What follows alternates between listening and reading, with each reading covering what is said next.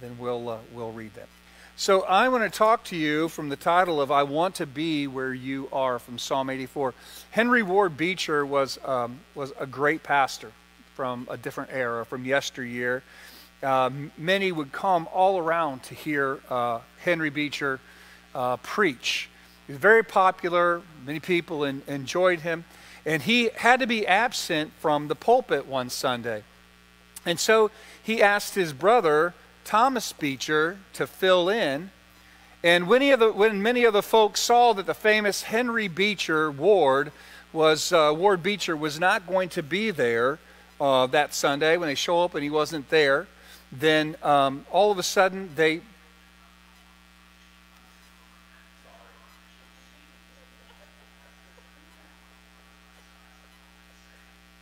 For those of you not in the room, we have the scriptures reading somewhere, and we're waiting for that to get turned off here. Okay, there we go. Those little faux are funny. So when Henry Ward Beecher was not going to be able to be there, his brother, he asked his brother to preach in his place. When the people showed up, they began to groan that Henry Beecher wasn't there. And many of them got up to leave.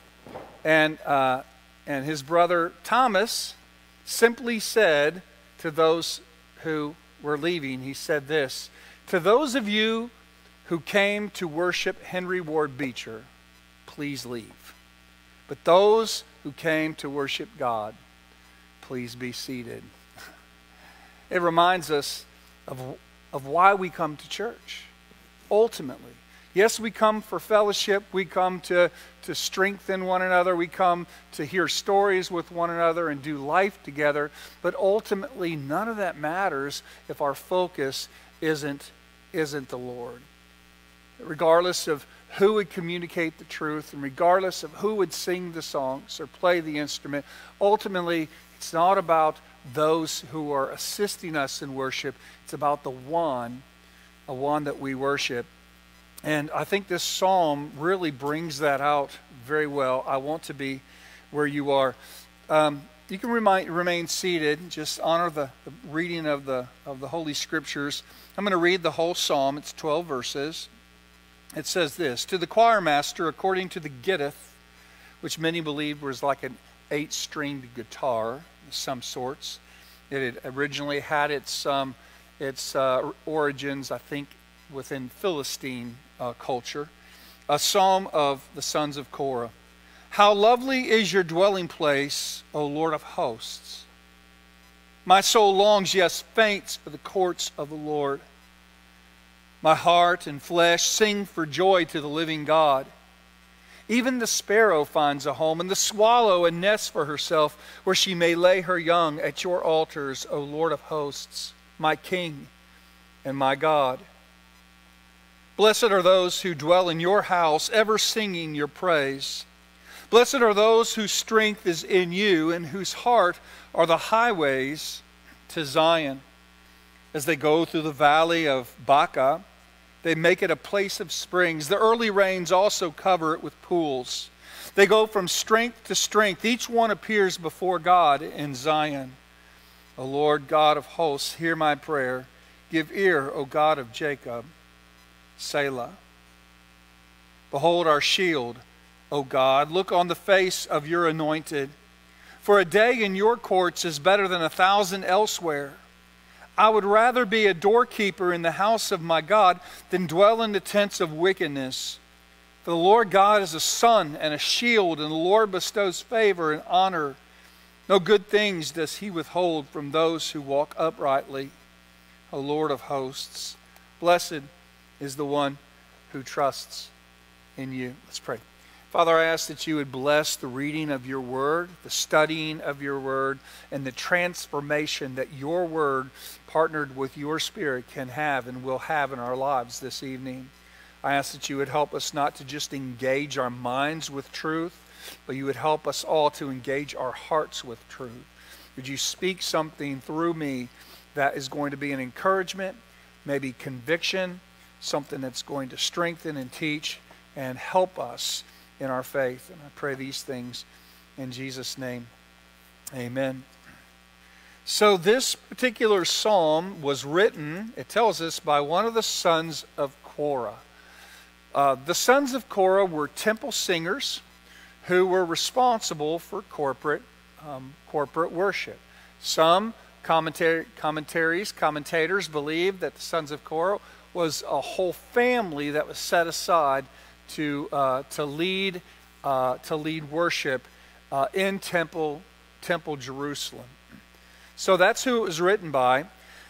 There's a considerable question as to the location of the psalmist and his motivation in composing this particular psalm. First of all, it seems as if he is far away and longing to get back. And many, if you'd study this passage, many would use titles that would talk about a pilgrimage, that this is some sort of a pilgrimage psalm that is to be sung by those who live on the outskirts of Jerusalem and other cities. And when they would come, they would use this as a song to sing. We do know from Deuteronomy 16:16 that all good Jews were to leave where they lived and trek to Jerusalem three times a year. And there were 3 festivals, 3 feasts, 3 times that they were to come. And so many believe this is a pilgrimage psalm that could have been written for the very purpose, or at least they used it for the purpose of singing and worshiping along the way to Zion. But it seems as if it's also a psalm of blessing. It's also a psalm of joy. It's also a psalm of trusting, because the word blessed is used at least 3 times. But it seems as if the psalmist is far away and longing to get back. You hear that language. He's wanting to be in the courts of the Lord. His heart and flesh sing for joy. His soul longs. He's even jealous, as we'll talk about birds who can nest right there in the temple. And he'd rather be someone who guarded the gates of the temple than to be someone who lived lavishly in a city of wickedness. So there is a longing to be back. Is the psalmist in captivity in Babylon? Is that who this is? Is his home far away? It seems like it possibly could be. Verse 5, blessed are those whose strength is in you and whose heart are the highways to Zion. Like you have to travel to get there. Is it that he cannot corporately worship God with others in the temple but longs to? We simply don't know. Or the other option is he's right there. He just can't get enough. Is the psalmist right there at the temple doing his job, enjoying corporate worship, but just can't get enough and yearns for more? Does he just not want the experience to ever end? I simply don't know, and there's not enough information. It seems as if he's probably away by some of the language of the roads to Zion and his desire to long for the courts of the Lord. But we really don't know. Regardless of whatever case it is, if he's far away and longing to get back, or if he's right there, he just can't get enough. And I have totally experienced that. I remember I grew up in the church, but Christ was not real to me. I was living I was riding along in the faith of my parents, and things were just not good. Not in my life, not in our family's life. Things were not good. I grew up in the church. I knew all the right answers, but my heart was far from the Lord. And and I've shared that testimony in bits and pieces, and I won't do that again today. But I can remember at 15 years of age, just weeks or a month or 2 away from my 16th birthday, I can still remember how God pressed in deeply. And back then, because I have good theology, I know you can't lose your salvation. I just assumed it was kind of a rededication. Now looking back, I totally believe that was when I got saved. But I can just remember just being awakened and alivened to the things of God. And I remember I would cut the grass, I would clean the church, I would do anything to be, in my 15-year-old brain, where God was. I just want to be where God was. Give me something to clean, give me something to do. I'll do anything. I just want to be here at the church. I want to be where God is. Of course, that's bad theology, but you got to understand a 15-year-old kid who was far away from the Lord. So I get that second one. Regardless, regardless if he's far away and wants to get back, or if he's right there and he can't get enough, regardless of it, there is a deep yearning for God. It's all over this psalm as we read it. There is a deep, deep yearning for God. And the true object of his longing, let me say this, and I'll say this several more times, because this is a huge, matter of fact, this will be a bullet statement. You could write this down. There's going to be an opportunity to hear this a few more times. The true object of his longing isn't the temple, but God himself.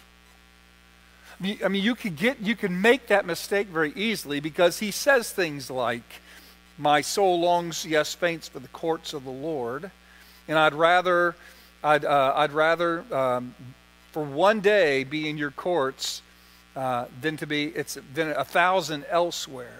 I'd rather be a doorkeeper in the house of God than dwell in the tents of wickedness. So it'd be easy for you to make that mistake. But the only reason he wants to be in the temple is because the temple is where the visible, physical presence of God, like a token presence of God, a Shekinah glory presence of God is.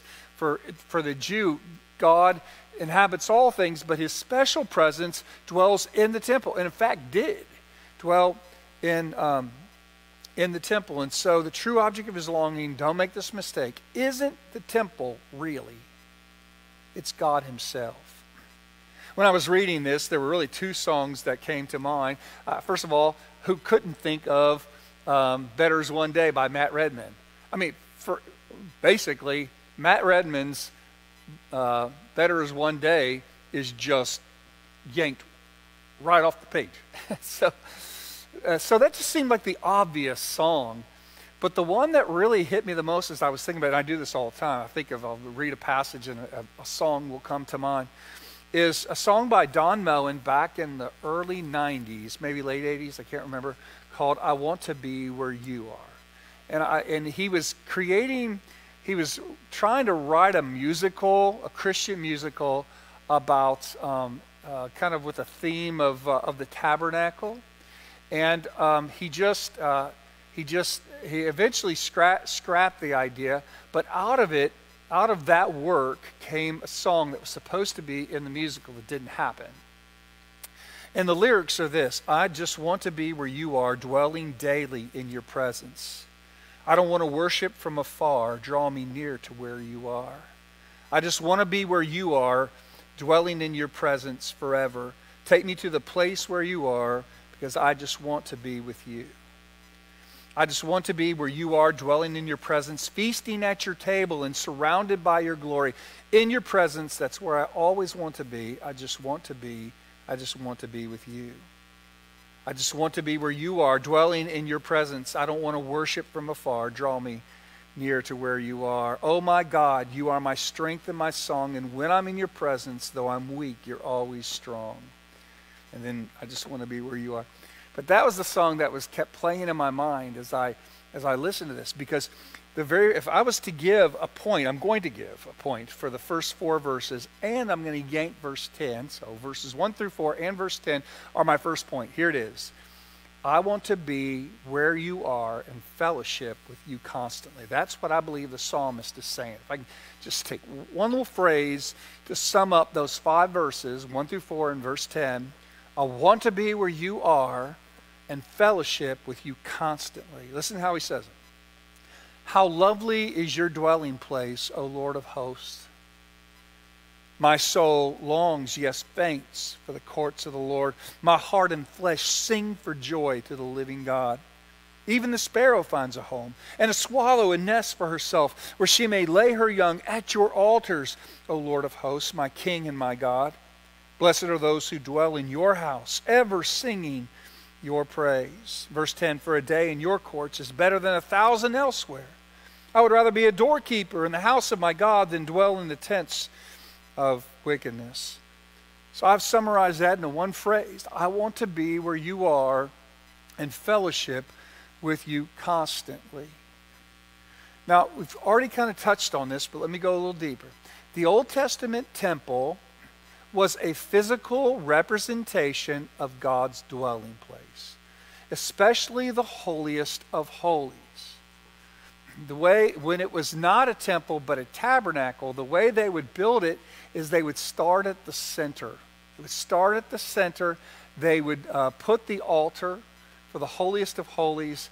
They would wrap it with a tent and then create a room around it that no person was in and would move out from there. Does that make sense? You need, that place, as you would take the tent off, would become a holy place. A place that you just couldn't walk in. I mean, no priest would just go, mur, mur, mur, mur. If he walked into the holiest of holies, he was a dead man. Because that was holy, set apart to God. You don't just trample in the presence of God. And then from there were outer courts. There was the court there was the temple court. Then there was the court of the women. There was the court of the Gentiles. And there were limits and places you could go and couldn't go. And but that holiest of holies, the temple itself, you just couldn't set things up anywhere. Like in this room, we can set things up anywhere. Because we're going to get to this, you're the temple. This is a place of worship, but this is not the temple of the Lord. And we've not been given direct guidance for where a pulpit ought to be and a lamp needs to be, but they did. So if somebody moves a lamp, it's not a sin in here. Someone changes seats around, it's not a sin. It's just preferences and thoughts. But there in the temple, you didn't get to go willy-nilly. There was direction from God because it represented the place that his presence would dwell. And so the Old Testament temple was a physical representation of God's dwelling place. The Shekinah glory filled it and never left. It came when Solomon built it and dedicated it, not the tabernacle, but the temple itself. In 2 Chronicles chapter 6, verse 40, how are we doing on time here? Okay, yeah, turn there. 2 Chronicles.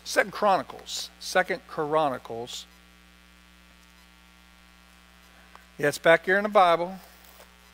1st, 2nd Kings. Chronicles. 2nd Chronicles 6. And verse 40 and following. So they've built this temple. Solomon is in the process of dedicating it, and he says this, "Now, O my God, let your eyes be open and your ears attentive to this place of prayer. And now arise, O Lord God, and go to your resting place, you and the ark of your might. Let your priests, O Lord God, be clothed with salvation, and let your saints rejoice in your goodness. O Lord God, do not return away the face of your anointed one. Remember your steadfast love for David, your servant." This is Solomon. As soon as Solomon finished his prayer, fire came down from heaven and consumed the burnt offering and the sacrifices. And the glory of the Lord filled the temple, and the priests could not enter the house of the Lord because the glory of the Lord filled the Lord's house. When all the people of Israel saw the fire come down and the glory of the Lord on the temple, they bowed down with their faces to the ground on the pavement and worshipped and gave thanks to the Lord, saying, "For he is good, for his steadfast love endures forever." That's how the Shekinah glory presence, the presence of the Lord got in the temple. And it stayed. And it was there in the holiest of holies. And so the Old Testament temple was a physical representation of God's dwelling place. On the other hand, let me say this, even back in the Old Testament days, the dwelling place of God on earth, well, in one sense, it was a building. And the other sense is that a building could not contain him. He contained a building, but a building could not contain him. Matter of fact, Isaiah 6:3, we learn that the glory of God fills the whole earth. Isaiah 6:3 says that. Isaiah says that the glory of God fills the whole earth. So although God filled a building, his glory was never contained in a building. God's presence and glory fills the whole earth. Now, in the New Testament, the dwelling place of God on earth is where? Believers. And once again, we contain the glory of God, the presence of God in the form of the Holy Spirit, yet God's presence is not contained within believers. It fills the whole earth. Just like the temple was filled with God, but could not contain God. The same thing with us. In 1 Corinthians chapter 3, verse 6, so turn there and go from Chronicles to Corinthians. Is that confusing to anyone? In 1 Corinthians 3, 6,